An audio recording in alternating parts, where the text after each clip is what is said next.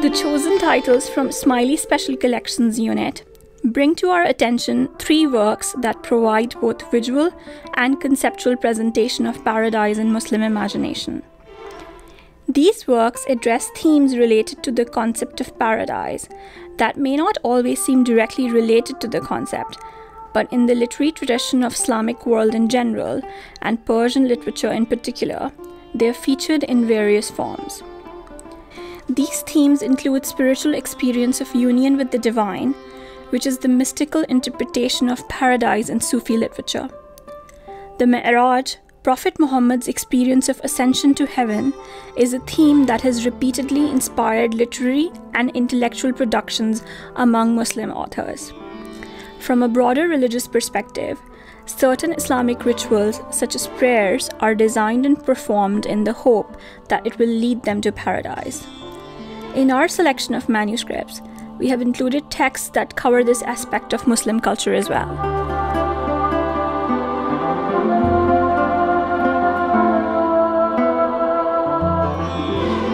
Zad ul-Ma'ad, Book of Shi'i Prayers.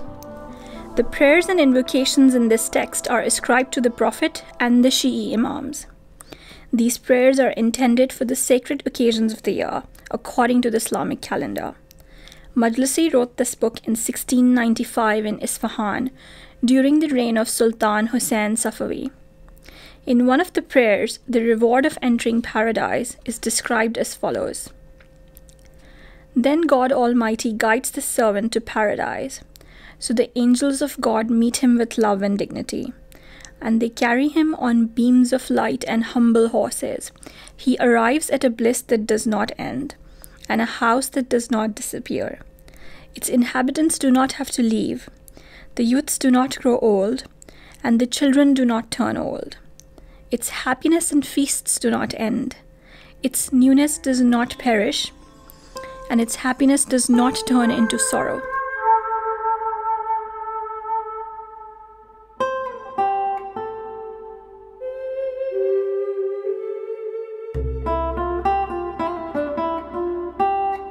Urdu commentary on Rumi's Masnavi. This manuscript is a Sufi work in Urdu on certain mystical notions in Rumi's Masnavi. The author of the text is unknown, but it seems that he was well versed in Islamic mystical tradition and Persian literature. The text contains numerous quotations from Rumi's Masnavi, the Quran, and the Hadith. It begins with an interpretation of a story in the 5th chapter of Masnavi about Prophet Muhammad. There are 10 miniatures in this manuscript in total, which belong to the Indian school. The above miniature depicts a private feast at the presence of a king in nature. The combination of shining colors on a dark base and floral decorations, along with the raised glasses of wine, resonate with descriptions of paradise in the Quran.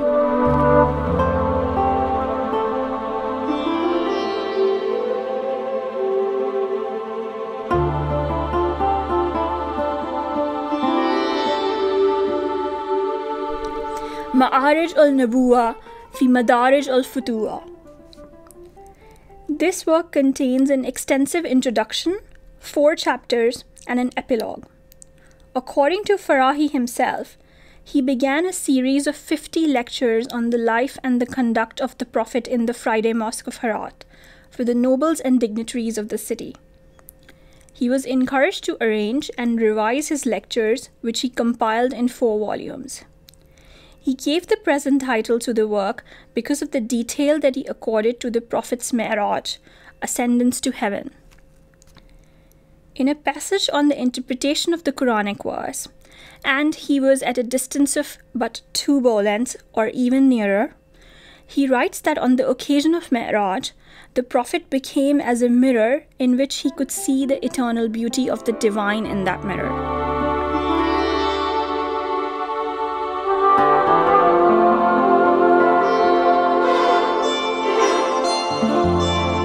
The items on display from the Aga Khan Library include a verse from the Quran, the Muslim Holy Scripture, as well as selections from 2 poetic works, Mantiq al-Tayr, or The Conference of the Birds, of Fariduddin Attar, and Bala Jibril or Gabriel's wing of Muhammad Iqbal.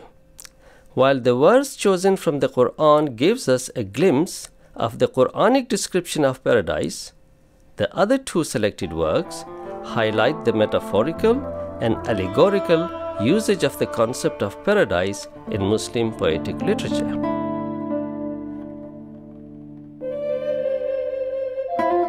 Quran manuscript. The folios are from the second volume of a 2-volume Quranic manuscript completed on 14 Shaban 1302 or 1884 by the scribe Muhammad bin Abdul Rahman al-Sinhaji al-Fasi. The Quranic description of paradise are manifold and appear in over 150 of verses. However, the basic term for the concept is Jannah, meaning garden, epitomized in chapter 98, verse 8. Their reward is with Allah, gardens of eternity, beneath which rivers flow. They will dwell therein forever. Allah well pleased with them, and they with Him. All this for such as fear their Lord and cherish Him.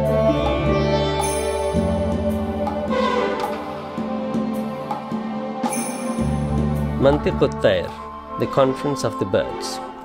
This lithograph edition of Mantiq al-Tayr, or the Conference of the Birds, was published in Iran in 1356 or 1937 and has come to the Aga Khan Library as part of a donation from Dr. Farhad Daftari. For the believer, life is a journey. An ultimate reward for a life well lived is being granted a place in paradise and meeting the Supreme Master. In his masterpiece, the famous Persian Sufi poet Fariduddin Attar tells the story of the journey of the soul's ascent to God through an allegory of birds in their search for enlightenment for their Supreme Master.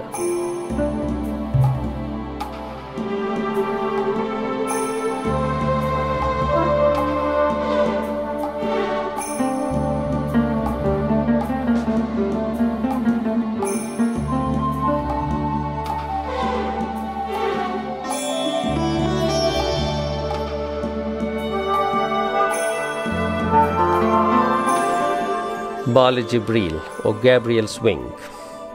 Originally published in 1935, this special handwritten edition of Bala Jibril was produced by the famous calligrapher Abdul Majid Parveen Raqam, 1891 to 1949.